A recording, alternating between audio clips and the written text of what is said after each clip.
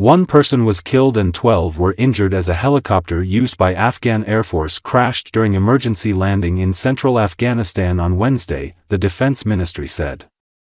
The Mi-17 aircraft encountered technical issues as it attempted to recover the bodies of people who had fallen into a river in the central Ghor province, Afghanistan's Taliban-run Ministry of National Defense said in a statement. The helicopter hit a wall and crashed. The Defense Ministry expressed condolences to the families of those killed in the crash. The statement did not identify the individual who was killed in the accident, and it was not clear how many people were on board. Images posted on X show the crash site along a river, where dozens of people gathered to try to help the survivors.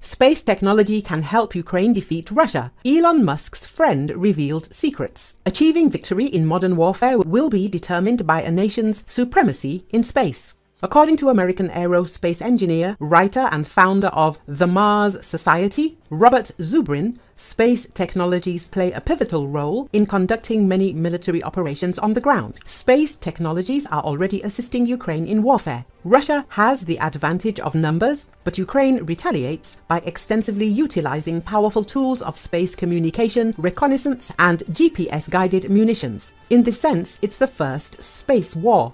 Although space assets have been utilized in warfare since Vietnam, this is the first war where they play a decisive role, Zubrin said. He also added that the space technologies used by Ukraine are provided by the United States. However, a significant issue lies in the uncertainty of future support. The fact that Ukraine can stand up against Russia, which is 3 times its size, by leveraging its advantage in space, demonstrates that in any future war between equal nations, the side with space superiority will prevail. The engineer emphasized, "I believe that after victory, Ukraine will become a major power. Great nations achieve great feats. Victory will be the first great feat, followed by others both on Earth and in space," Zubrin said. He added that Ukrainians can already participate in missions with NASA and the European Space Agency. Furthermore, Ukrainian entrepreneurs can establish space companies to compete in the global space business arena. The aerospace engineer also highlighted the case of Serhiy Yakimov, a Ukrainian who leads the American scientific research station Mars Desert in Utah, where people from around the world come to practice Martian missions.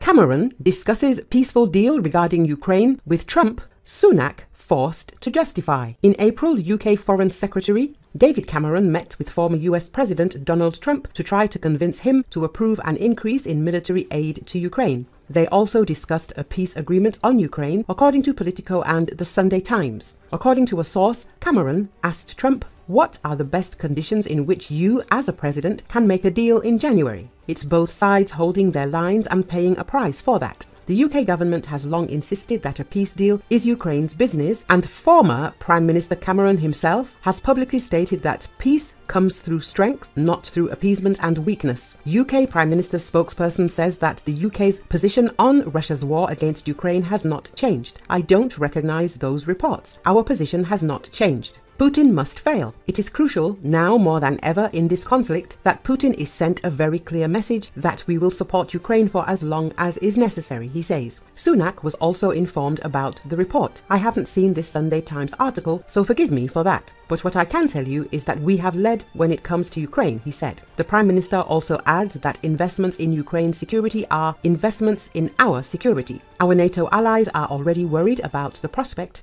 of, if Putin succeeds, that they'll be next, with all the consequences that would bring," the UK Prime Minister adds. Earlier it became known that the UK is considering providing Kyiv with prototypes of laser weapons to shoot down drones and missiles. On April the 10th, Ukraine and the UK signed a framework agreement on cooperation in defence equipment. In addition, the UK announced that it would provide Ukraine with new military aid of £60 million.